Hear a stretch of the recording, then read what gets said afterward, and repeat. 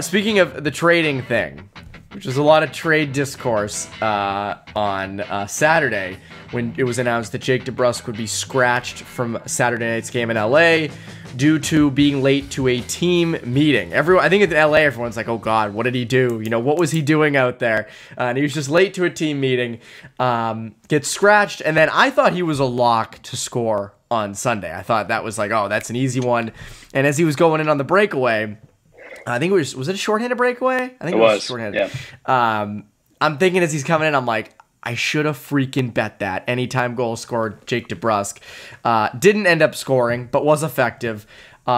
Should we be worried about Jake DeBrusk and his standing with the Bruins? I mean, I don't really think so. I mean, both Montgomery and I guess most importantly, Montgomery said, you know, shit happens. You know, these things do happen occasionally.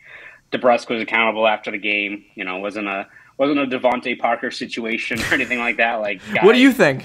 yeah. The guy, you know, DeBrusk admitted that he messed up there. You can't have that. You have to be accountable in that spot. So I think it was warranted from Montgomery to sit him, and you know, DeBrusk acknowledges it.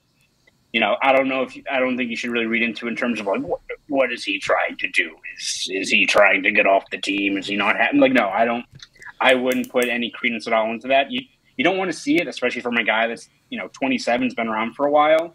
But I think it's all about how he builds off of it, and you look at how he played in that game against Anaheim, especially with Patra.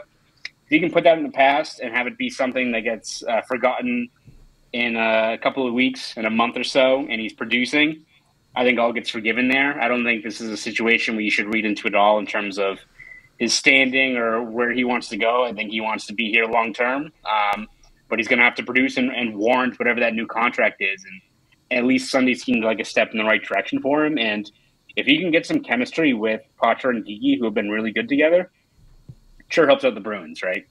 Yeah, it does. I also think it's definitely not intentional on DeBrusk's part because it's a contract year. This is a big year. Yes. You don't want to miss games. You don't want to. It's a really bold move to be like, I'm going to intentionally be late and hurt my value in my contract year just because I'm supposedly not happy or whatever narrative you want to throw out there. Like, very bold move on his part. That's what he did. It's like George Costanza doing the opposite. Jake DeBrusk, like, you know what? To get my long-term deal, I'm going to do the opposite. I'm going to take the Stanley Cup trophy from 2011 and drive around with it in the back of the parking lot and let it, roll across the ground. The CLNS Media Network is powered by FanDuel. Sign up at FanDuel.com/Boston and get in on the action with $200 in bonus bets guaranteed when you place a $5 bet. That's $200 in bonus bets, win or lose. I actually like the move by Montgomery. I do.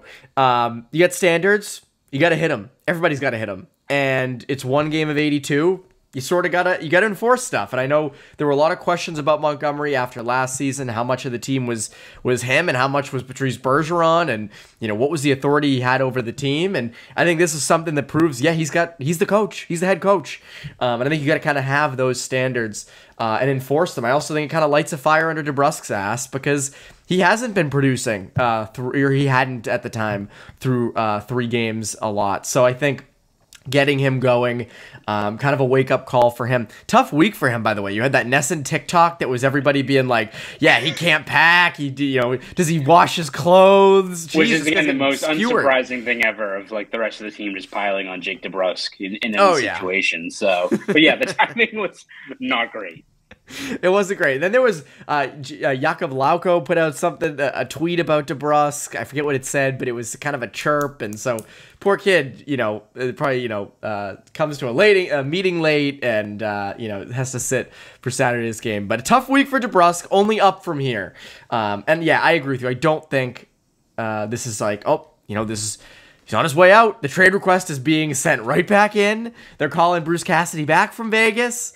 I don't think that that's happening. I think this is a one-time thing. Again, if it happens again, then you have something real. Yeah, you gotta stop. Yeah. You gotta have a real problem. Stop sleeping through meetings, buddy. But I think overall, not something to be super worried about back in the lineup on Sunday. So that is that.